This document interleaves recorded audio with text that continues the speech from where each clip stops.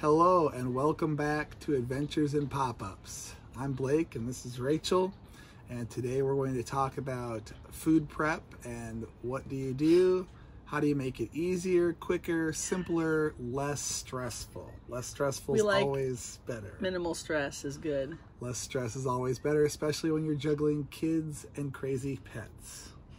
Yes. So thanks for joining us and prepare to learn some valuable lessons. Yes.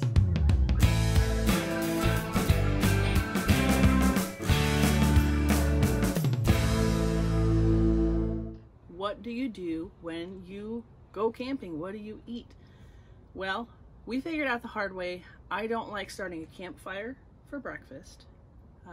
It's just too much work. It's delicious. The food is awesome. I like the hacks and I like to pre-make as much as I can. So I'm going to show you some of the stuff that we are bringing on the trip that we're about to be on to give you some ideas of what you might like to do. So first of all, I freeze as much as possible because then we pretty much don't need any ice the whole trip.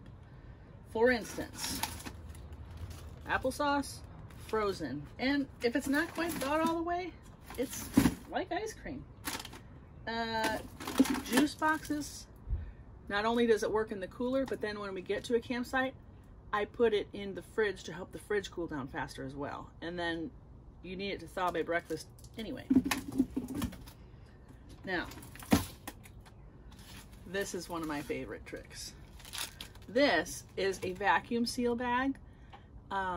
We got an inexpensive vacuum sealer from Aldi, and we just happen to have Ziploc bags, but they make a lot of brands. This is scrambled eggs. This has bacon, broccoli, and potato super scramble that I pre-made ahead of time, and I froze it. Then when it's time for breakfast in the morning, I bring my pressure cooker because that's, to me, the easiest, fastest way to boil water. So I set up the pressure cooker. It will trip a breaker, so I plug it in to the actual outlet outside to the shore power. Put this in water. I set the lid on top, but it doesn't really close. I don't really care. I'm not actually bringing it to pressure. I just want it to boil. Boil this until it's hot, cut the top off, serve, done. Easy. And something that I like to do also is when I made that, I made a lot of scrambled eggs. So we just had it for breakfast already. Then I froze a bunch of it. Chili, same thing. By the way, it's called sous vide, is boiling in water, cooking boiling in water. Same thing. This fits in my 8-quart pressure cooker. I set it in there, I get it boiling, I turn it upside down a couple times because it's gonna be too tall. Once it's hot, cut the top off, serve your chili. And same thing, I made the chili. I made the whole 8 quarts of chili. The pressure cooker is 8 quarts. I made the whole 8 quarts and then froze the leftovers. And if we have leftover chili when we're camping, the next day I've already planned we're having chili dogs. If we run out of chili, I have ketchup. This is not in a vacuum seal bag. I just stuck it in a Ziploc because I don't plan to cook it in water. This is frozen drumsticks, chicken drumsticks, Buffalo Wild Wings, Parmesan garlic. I put it in the bag with the chicken when it's freezing, and then I lay it flat so that it freezes in a nice brick. What I usually do is I take good old Italian dressing. This one's from Aldi. I take the lid off and I put a little bit of sugar. You know, there's only a little bit of room in there. I put a little bit of sugar, I shake it up, and then I freeze that in with the chicken drumsticks or whatever kind of chicken you're having. And then it's marinating while it's freezing, it's marinating while it's thawing. It is so good. That has been our favorite meal, multiple camping trips, is Italian chicken. It's so good. These kinds of things I like to just have in the camper as a backup meal. If for some reason something goes wrong, we ate all the food, probably not gonna happen, I go overboard. I feel good having a safe backup. You just add water, boil, there you go. This is my camping meal plan so that I can write down, and I just put breakfast, lunch, dinner, breakfast, lunch, dinner, breakfast, lunch, dinner. Then I've got a list of snacks, list of drinks. It's right on the back of my pop-up camper packing list, which I took off of Pinterest. I will put a link. I love this thing. I have some stuff permanently marked off on the paper, and then other things I use dry erase, and I just dry erase marker check it off. That way next camping trip, start over. Whoever made this has thought of a lot of things that I might have otherwise forgotten if I hadn't used the list. I see this all the time on the Facebook group lists. They say, I don't know, what did you guys forget on your first camping trip? I want to make sure I didn't forget everything. Someone's already thought of that. There you go. Which, by the way, I added dog stuff. This person didn't have dog stuff on. It's okay.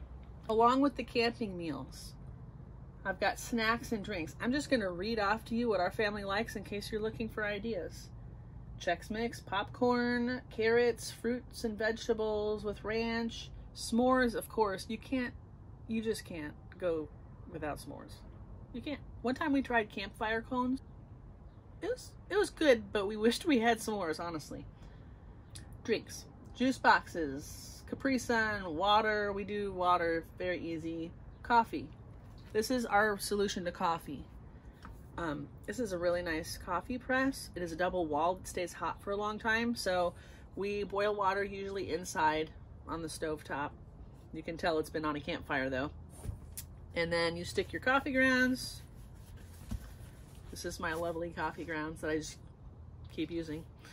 You put the coffee grounds in, you put the boiling water in, you let it steep, and then you press the grounds out.